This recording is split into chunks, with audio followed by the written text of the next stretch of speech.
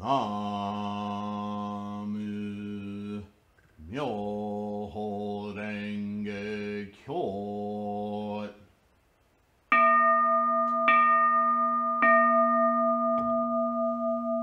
Namu Myoho Renge Kyo.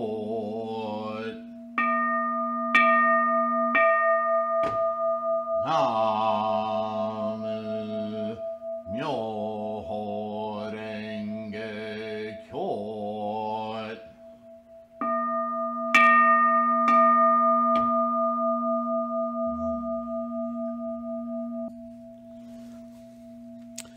Hi everyone, Sifu Sylvain with you once again. Thank you so much for being here. I hope that this finds you in good health and secure. I bring to this, as I've said before, but I haven't said it in a while, close to 50 years of study of the Buddhist teachings and many other teachings which I find are all in support of Shakyamuni's great enlightenment and teachings. So we're going to continue today with an outline of all of the teachings of Shakyamuni Buddha, trying to avoid the highly infectious translation bias that follows almost anything that we read in English of Buddhist scholarship. It's no longer just a pet peeve of mine. Long ago became something insidious that I'm constantly railing against. And I only bring it up again to remind you to be cautious as you're reading from different sources. Consider who the authors are. Consider who the organizations behind the authors are. And even more important than all of that, because I'm not playing a blame game, I'm just wanting to identify a pernicious tendency of humans, this idea that we have to word things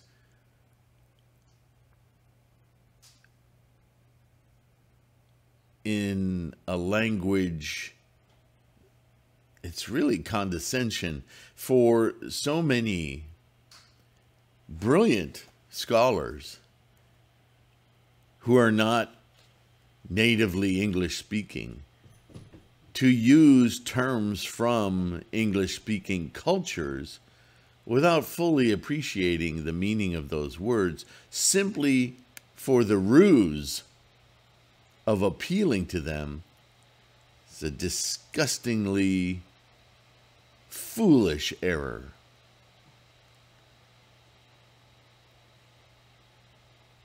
It's terrible. And what it ends up doing is, because those words are so charged, like soul and faith and holy,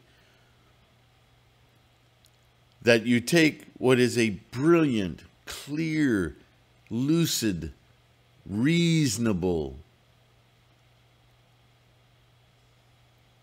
rational analysis of the human condition and how to live a fully manifested life without the foibles of attachments. By using those words, you are inculcating those very diseased attachments into the dialogue of Buddhism. Will you please self-correct? Nichiren Shu, your organization on worldwide propagation, the Overseas Propagation Promotion Association, get your heads out of your butts. Fix this. I will never forget reading this translation of all phenomena are created by the soul. Holy crap, did you just fall off the melon truck? That is the most non-Buddhist thing I've ever read. I'm charged up this morning because I was just listening to a speech by Abby Martin on empire building and the situation throughout Latin America. Gosh, I'm so in awe of that woman's integrity. She seems like a singular voice where there should be a chorus of intelligentsia supporting her. And instead, she too is being crushed by the empire. Abby, I have no idea if you'd ever listen to this podcast or in particular this. Maybe somebody will send it to you, but gosh darn it, I respect you and admire you so much. Once again, speaking truth to power. And so I hope you understand that's what I'm doing when I'm railing against these terrible translation biases that just creep in here, either knowingly or unknowingly. It's just so insidious. And I empathize with you guys. That's why I have this channel. Because until you study enough, and I mean by enough, whatever it takes. You may have to study every scrap of paper ever written about Buddhism in order to finally get it. Or you may just read one or two other sutras and start to understand, holy crap, these stupid little words have been totally thwarting my understanding of Buddhism. I don't want that for you. And so please take my words sincerely.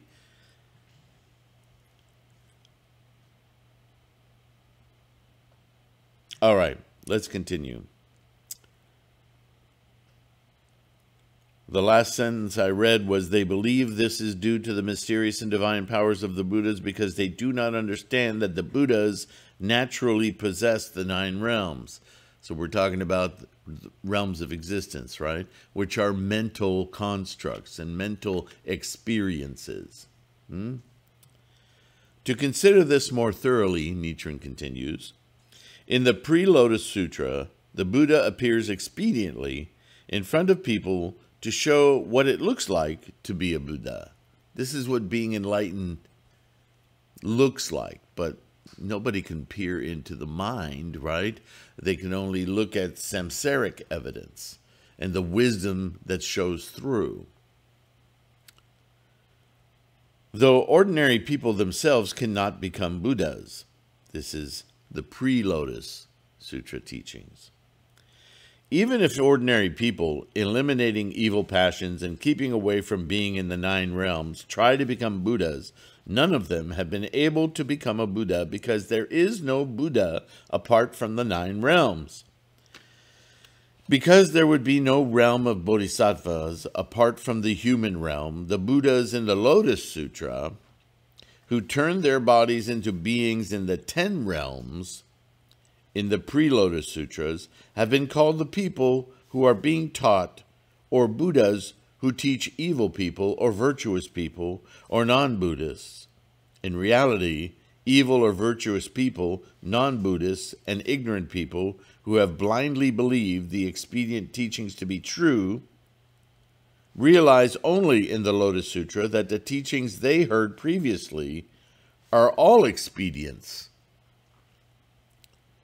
and that they have neither eliminated any delusions in view and thought, or darkness of mind, nor attained Buddhahood. This has all been a convenient little school play. They haven't really accomplished those things they think they have, Hinayanists. The 3,000 existences contained in one thought doctrine is omitted. It will be explained in detail in the future. So for now, he's just taking this initial step to demonstrate pre-Lotus, Lotus. What people thought they were learning, what they were actually not fully appreciating or learning, which is then in the Lotus Sutra. He's just making that transitional. He's not he's going to dissect the 3,000 realms, believe me. Not yet, though. The Lotus Sutra has two subtleties.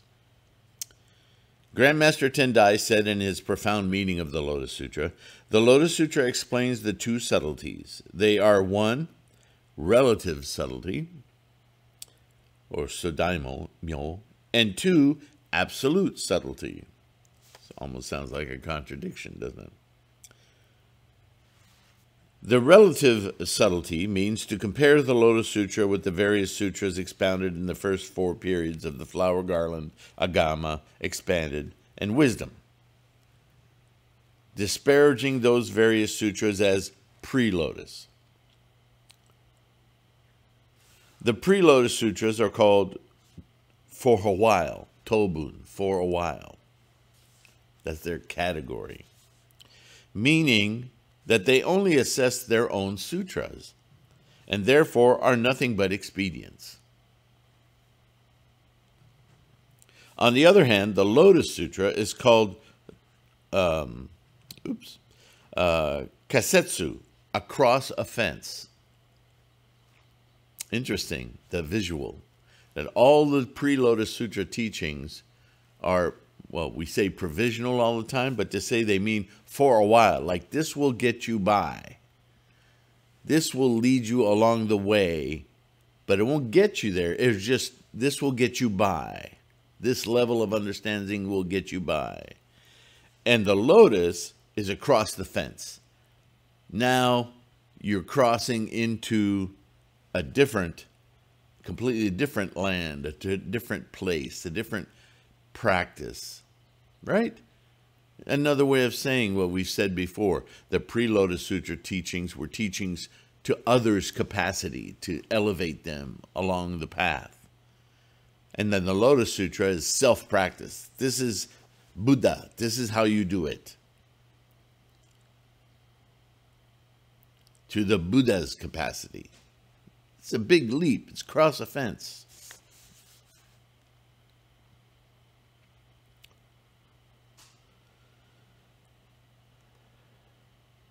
Meaning that the Lotus Sutra is the supreme teaching revealing the true intent of the Buddha, which he tried to expound throughout his lifetime. The true purpose of the absolute subtlety is to reveal that all the teachings of the Buddha are for the purpose of preaching the Lotus Sutra. This is the goal. Self-realization. This is the goal. Two things concerning this are mentioned in the Lotus Sutra. One is that provisional teachings are revealed to show the single path to enlightenment, and the other is the revealing of the single path to enlightenment.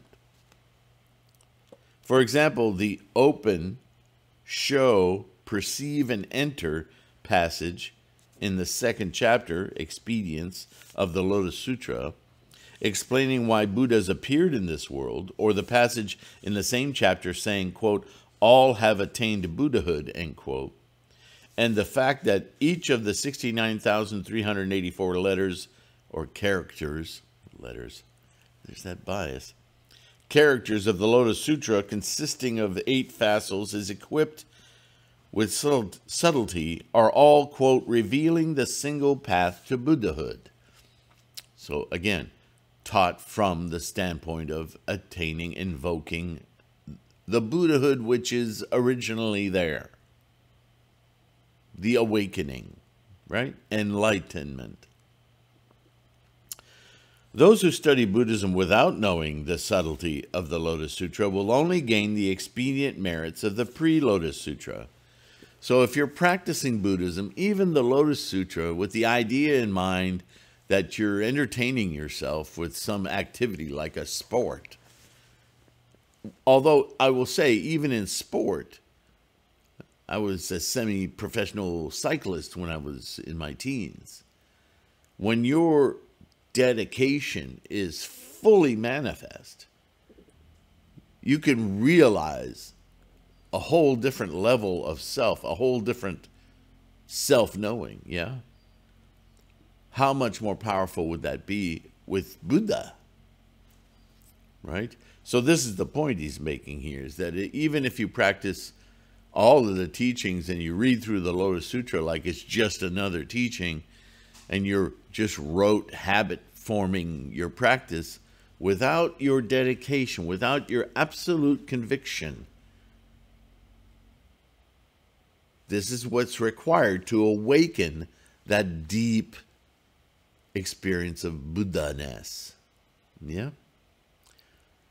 And Nichiren has given us all the tools to even, you could say, trick ourselves into making that happen by using this mandala and forcing our mind to focus on Buddhahood and listen to the chant of the law of Buddhahood. Dedicate ourselves to it. Namu Buddhahood.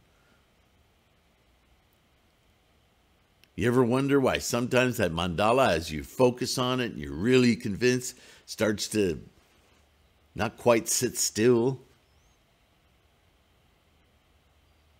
It's because your mind is shifting from this attachment of stuff to this much more dynamic, constant, fluid reality of moment to moment, birth. I'm seeing it. I'm experiencing it. And the more you do that, the more your mind will learn to filter your experience through that knowing, through that experience. You're getting unglued from all those visceral emotional states that are constructed. They're not real. We experience them as real because we're immersed in them. Picture a fish forever living its life in water. When you pull it out of the water, it doesn't know what to do. Things get very shaky. But what if the fish stayed in that air environment, out of the water environment, just long enough to take a nice, slow, and could breathe the air? I know that's not our reality, but as an example, an analogy, what if, after a few shaky moments, that fish were to say, wow, this oxygen thing is amazing? How different would the rest of the world look to a fish who had always experienced it through water? Right? That's our quest, to awaken that Buddha mind. Like I've talked about driving through cornfields, exiting the other side, everything becomes quiet, clear, amazing. Yeah? Revealing the single path to Buddhahood in the Agama Sutras, the Lotus Sutra preaches in Chapter 2, Expedience, I expounded various Hinayana Sutras according to the capacities of all living beings. They are the entrance to the Mahayana teaching. That's a quote from the Lotus. So you see, our rhetoric is built on the words of Shakyamuni. I'm not inventing this. Nichiren didn't invent this. He's just quoting the words of Shakyamuni and saying, you see? Revealing the single path to Buddhahood in the Flower Garland Sutra, the Lotus Sutra states in Chapter 16, the lifespan of the Buddha, quote, the gods, men, and Asuras in the world think that I, Shakyamuni Buddha, left the place of the Shakyas, sat at a place of enlightenment not far from the city of Gaya, and attained Buddhahood. To tell the truth, however, it has been innumerable kalpa eons since I attained Buddhahood. I question that translation. We read it all the time, though. And even if that's sort of the way he said it, please understand it's obviously talking about not me, Shakyamuni. It's this Buddhaness. It's not new. I didn't just discover it as something new. It's new to me, Shakyamuni. It's new to me, Siddhartha Gautama. But Buddha isn't something I invented. It's the same rhetoric. I didn't invent Buddhahood. I, through tremendous determination to find the ultimate dignity of human life, to live it fully without these attachments, these things that get in our way, that cause us fear, suffering, anxiety. It gets in the way of our seeing the amazing glory of being alive. And consequently, the universe, the life of which we are experiencing through this amazing thing called the mind. To not do that is a disparagement. It's a lessening. It's a samsaric trap. How can we release ourselves from it? How can I liberate my mind, my experience, my life from this, materialistic suffering? For what? Why? Why so nervous? That realization is as old as the universe. In the case of the Wisdom Sutra, the Lotus Sutra states 18 types of voidness in chapter 14, or emptiness, or non-attachment.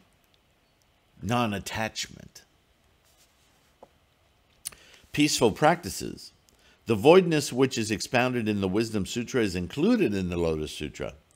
In the case of the Sutra of Meditation on the Buddha of Infinite Life, the Lotus Sutra preaches the doctrine of preaching the pure land of peace in chapter 23. Quote, anyone who hears this sutra and acts according to its teachings will be reborn in this pure land upon death, birth, death, birth, death, birth, death, birth, death, birth, death.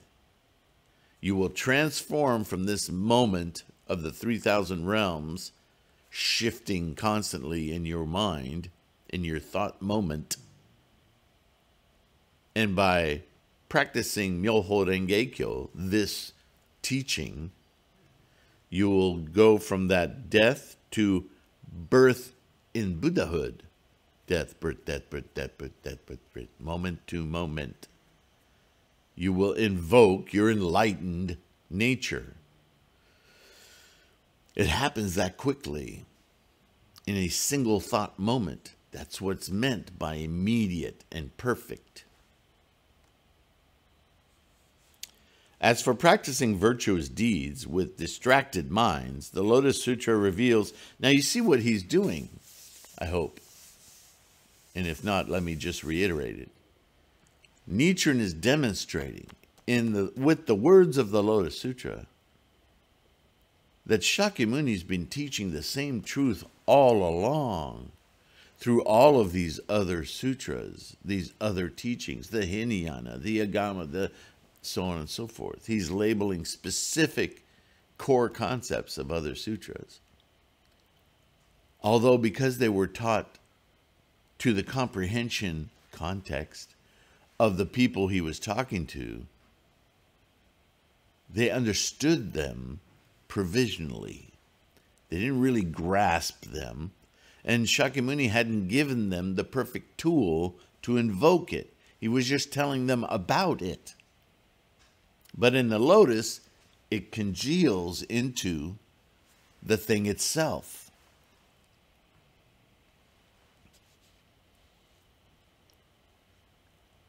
As for practicing virtuous deeds with distracted minds, the Lotus Sutra reveals the single path by saying in chapter 2, Expedience, quote, those who chanted just once, Namu Buddha, without concentration in mind, have already attained the enlightenment of Buddhahood. Namu is critical. Those two syllables, those two characters, Namu. For all living beings, the Lotus Sutra says in chapter 3, a parable, this triple world is my property. In other words, everything is Buddha. Experience, Buddha, you have to understand, is a state of mind. It's an experience. It's not a thing. So everything in the universe, perceivable, Buddha-able, is contained within Buddhahood. That's what that means. All living beings therein are my children. All sentient and insentient, but all living beings are an experience of Buddha. For the non-Buddhist teachings and writings, the Lotus Sutra says in chapter 19, the merits of the teacher of the Dharma, quote, when they expound the scriptures of non-Buddhist schools or give advice to the government or teach the way to earn a livelihood, they will be able to, in accord with the right teachings of the Buddha. As I was saying earlier, we make great efforts to become learned teachers of mathematics, of English writing, of carpentry, right? All these things. This is our human, we're built this way. To teach one another, to learn from one another. It's always a relationship. Like the relationship of mind-body, mind-other, itai-doshin, all of it. So we know innately how to accomplish anything by focusing and concentrating and dedicating and being determined to, right? So why not apply that same innate ability to enlightenment? It's just another, although quite a supreme other.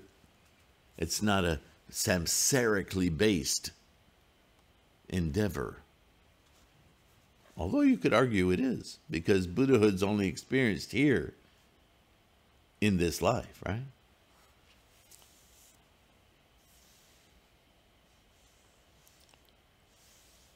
Passages that describe the revelation of a single path to Buddhahood in the Tushita heaven, or of gods and men, are too numerous to write them all down here. Those who have not learned the teachings of this Lotus Sutra do not read between the lines. Get the meaning. Encountering such passages as, quote, they will be reborn amongst men and gods in the Devadatta chapter, quote, anyone, so on and so forth, will be reborn in the Trimsa heaven or Tushita heaven in the encouragement of the universal sage Bodhisattva, or, quote, anyone will be reborn in the pure land of peace. In the previous life of the medicine king Bodhisattva, they think that they must repeat the cycle of birth and death because they have not reached the irrevocable stage, no matter how hard they may practice the Lotus Sutra in this defiled land, or how excellent the Lotus Sutra may be. The cycle of birth and death, birth, death, birth, death, birth, death, birth, death, birth, death, birth, death. Escaping that cycle doesn't mean annihilation. Escaping that cycle means that repeating cycle of attachments. Change it with that next moment to enlightenment. Nothing goes away. It's just a perceptive shift.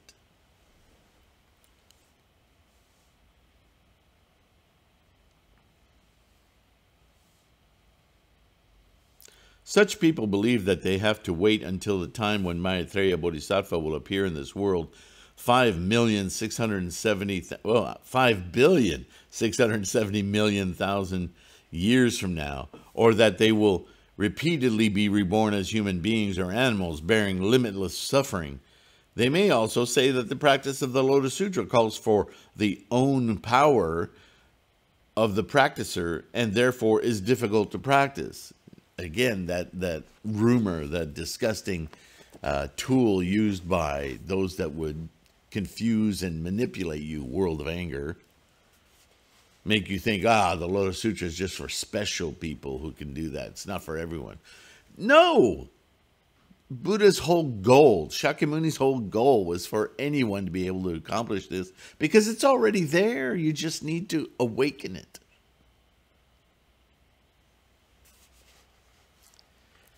These people are those who do not know the difference between the pre-Lotus Sutras and the Lotus Sutra. They just see it as just some more ritual, samsaric behavior. They haven't committed to enlightenment. They are not only wandering blindly in their own stupidity and ignorance, but also closing the Buddha eye of all living beings. See, that's the worst part. They're not only choosing to be ignorant, but they're teaching that ignorance. So others from the get-go, to them, understand they'll never attain Buddhahood. How disgusting. Nothing could be more opposite from Shakyamuni's goal, yeah? Wishing to be reborn in the Tushita heaven is encouraged by many Hinayana sutras. But here, when they talk about reborn, they are talking about a death, not moment to moment, but in actuality, and then going on to another place. That's religion. That's not Buddhism. It is also preached in some Mahayana sutras. Many Mahayana sutras encourage the rebirth in the land of the utmost bliss to the west. They are provisional sutras that are later merged into the one vehicle teaching in the Lotus Sutra. According to the teaching of the Lotus Sutra, both the Tushita heaven and the Pure Land to the west are not separated. They're right here and now. They are our living experience. Both of them, as well as the worlds of humans and gods, are contained in the Buddha lands all over the universe. Right now, in this moment, and this moment, and this moment, we are living parts of the entire engine of existence, the universe. That doesn't begin and end with a lifespan of a species or a thing. It's a constant state of being. We need to enlighten ourselves to that state of being. Expounding the mutual possession of the 10 realms doctrine, the Lotus Sutra reveals to, I hate to keep using this word, evil. Please understand, once again, this just means people getting in their own way, cutting themselves off from enlightenment. That's what that means. The Lotus Sutra reveals to those persons the gotta think of a different word. I guess we could just use obstacle. Our obstacle to enlightenment of the 10 realms, and at the same time informs that they are endowed with the 5 kinds of eyes: human eyes, eyes of heaven, eyes of wisdom, eyes of Dharma, and eyes of the Buddha eye. Again, this is a perceptual. Buddhism is about the mind and the intent, attitude and intent. Yeah? So there it is in very specific statements, is that there are different kinds of eyes. Are there different kinds of eyes? We all have this function of this globe with its retina to perceive light, colors, that goes to our brain, and our brain figures out imagery and catalogs it, and our mind decides about that. So the mind has 5 different types of seeing. Not different kinds of eye, but different kinds of visual consciousness. And if you see through your eyes as a predator, the world looks a certain way, right? What's that common saying I hear all the time? If you think everything is a nail, how can you help but be a hammer? Right? But if you change your perception and you have the eye of enlightenment, of awe, and compassion, and you perceive the nature down to the subatomic level of everything, that everything is just energy in motion, as well as yourself. And you perceive everything with that equanimity. They're just manifesting in different forms. Forms are wonderful to play with, to associate, to do things with. But they aren't things. They're just operands, like the plus or minus or symbols we use in math. Plus isn't A, B, C, or X. Plus is plusness. And it's acted or projected on specific quantities. That's what everything is. It's a quantity. It's a manifestation of potential. And we're all moving together. With that kind of perception, the other perceptions don't go away, but they're modified by that kind of perception. Like the fish suddenly being able to breathe air. Understands the aquarium completely differently. The aquarium isn't its world anymore. It's a container. It has a very parameterized world within it. And now the fish can see that. But being in it could not see that.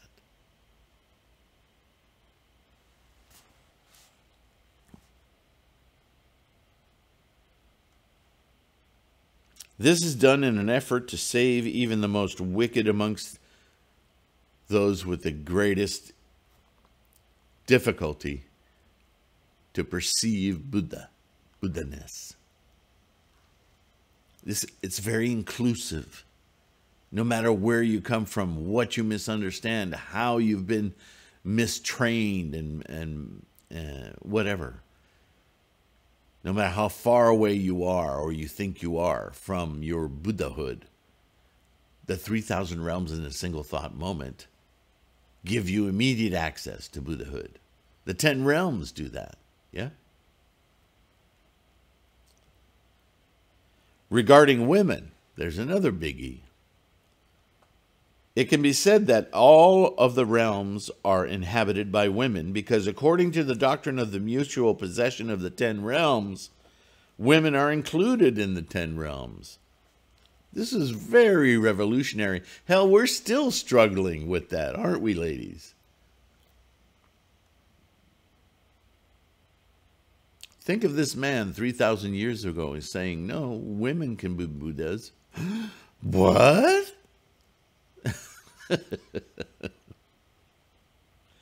Thus, the enlightenment of women is a reality.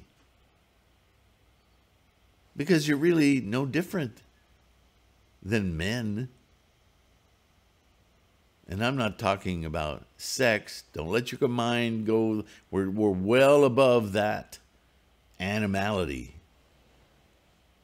If you want to go to that, there's very little difference in our genitals, really, if you think about it.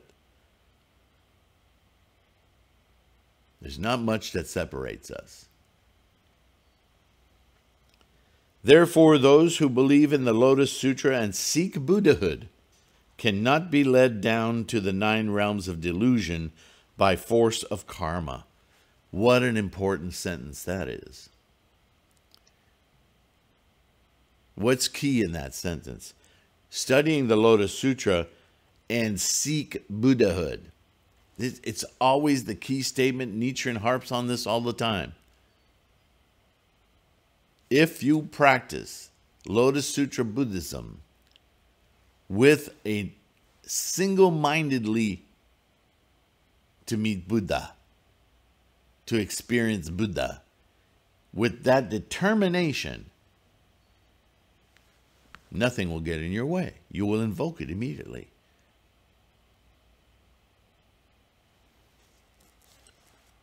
The force of karma, the Ichinen Sanzen, the processes of energy that brought you to this formation as a human in this time and space, to emerge this mind, all of that cannot prevent you from turning the light on in the attic. Buddhahood. It's instantaneous because it's always there. It's just waiting for you to turn the light on. Invoke it. Honen Shonen may already know this. Now he's going to talk about teachers of his era in Japan. Although he practiced the single-minded chanting of the name of Buddha of infinite life, Amida Buddha, he wrote the collection of passages on the Nembutsu in which he at times omitted the lotus. In the Great Sun Buddha Sutras and other sutras from the list of miscellaneous and difficult to practice teachings to be discarded. If he was so concerned about getting rid of these other teachings, why didn't he consistently mention all of them? Please take a careful look at the collection of passages on the Nembutsu for details. The essential collection concerning rebirth in the Pure Land, which Eshin wrote, too omits the Lotus Sutra.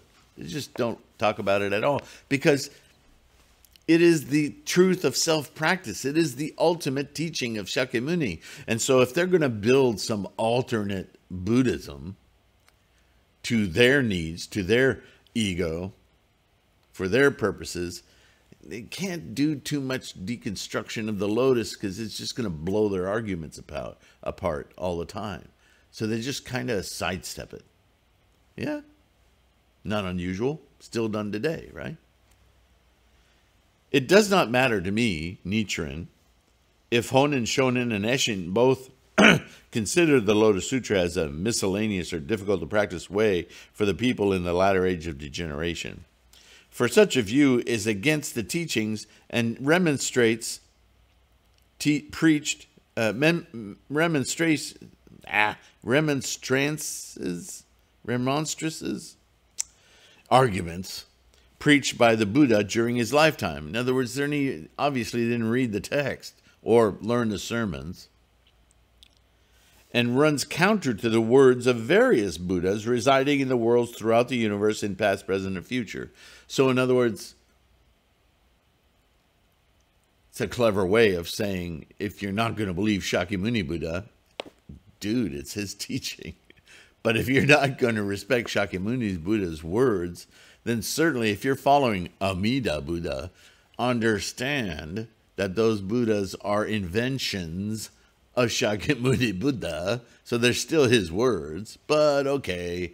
So even Amida Buddha doesn't buy into your argument. And he's an emanation of an imaginary personage of Shakyamuni's. Nowhere in the scholarship of Buddhism do Eshin and Honen have an argument that stands. It's constantly falling apart.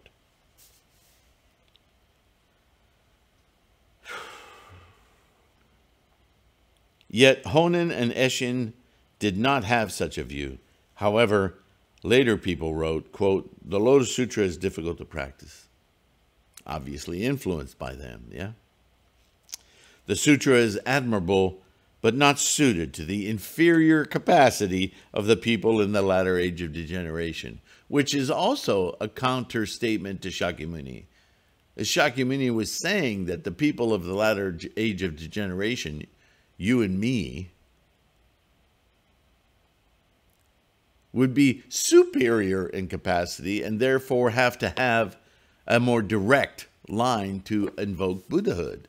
We'd be mired in distraction. That's the age of degeneration. Distractions and manipulations. We live and swim in a soup of misinformation in our day. Nothing like humanity has never experienced before.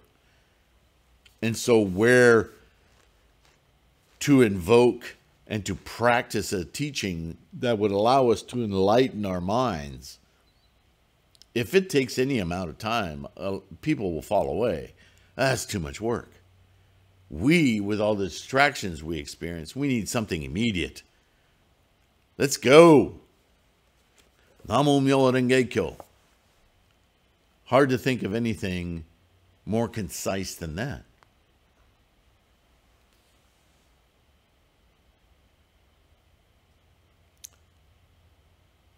It is not too late to understand the Lotus Sutra. After you are reborn in the pure land of the Buddha of infinite life, though, you may be committing the sin of slandering the true Dharma. So even if you've been chanting Amida Buddha for years, it's not too late. I, Nichiren, do not consider such views to be right. Or do you think my opinion is wrong? Please discuss this with wise men to be sure. So, I don't think we know who exactly he wrote this to. But we know it's an early attempt of Nichiren's scholarship to influence those who would be or were his students, right?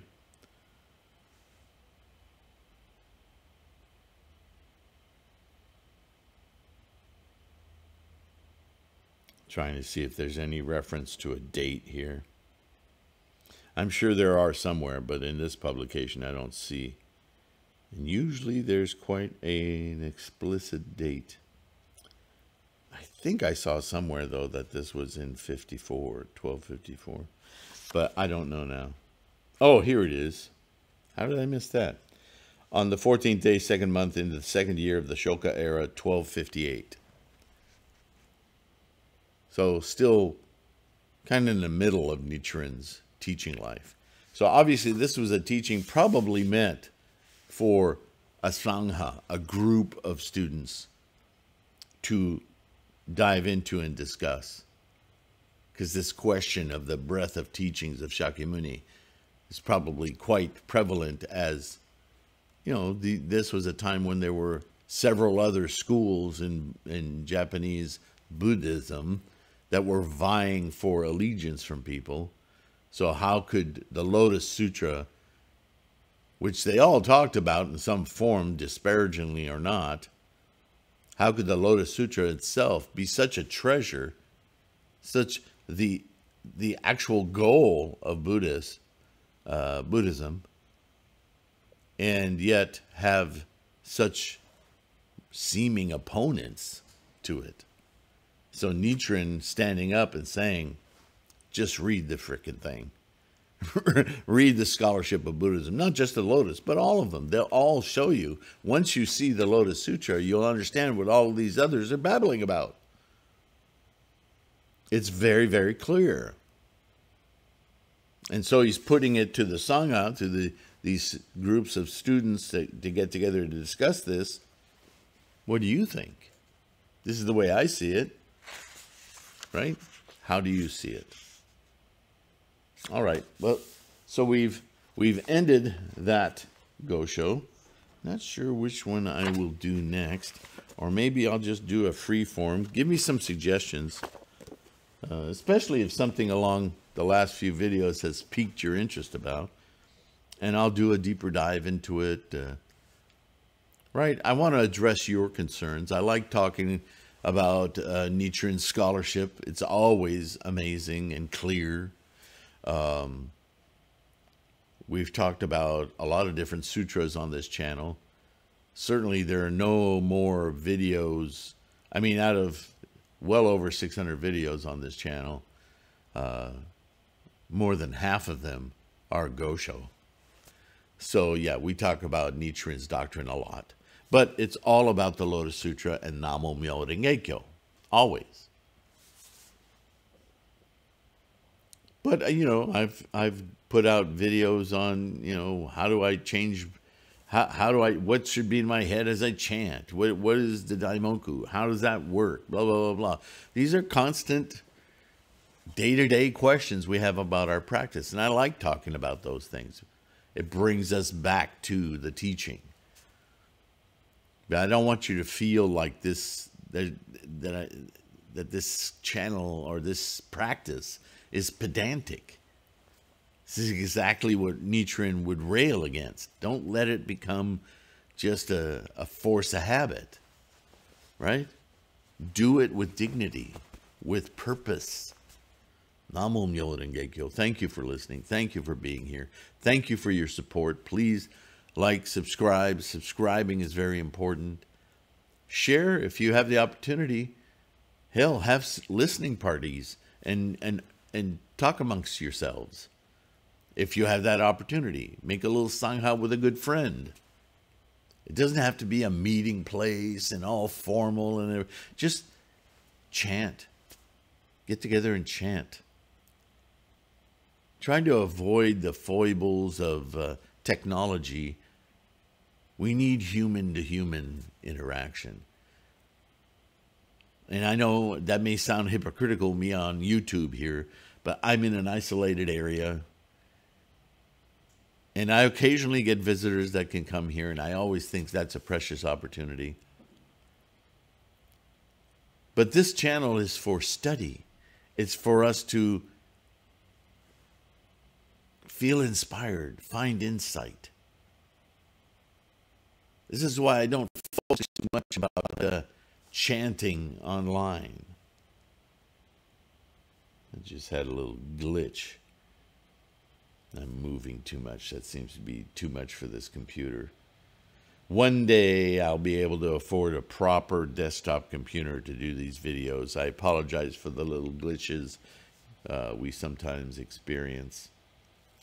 I should wrap it up so that we minimize that. But at any rate, keep your practice strong. That's what this is about. Ask questions in the comments.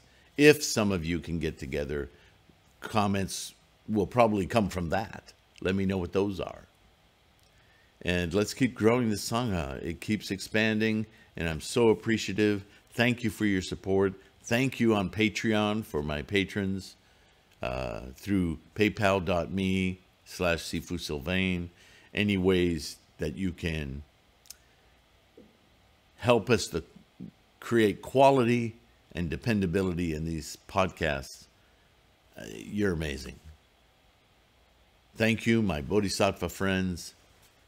I respect and have great, deep appreciation for all of you. Take care of yourself, be kind, and I'll see you in the next one. Bye for now.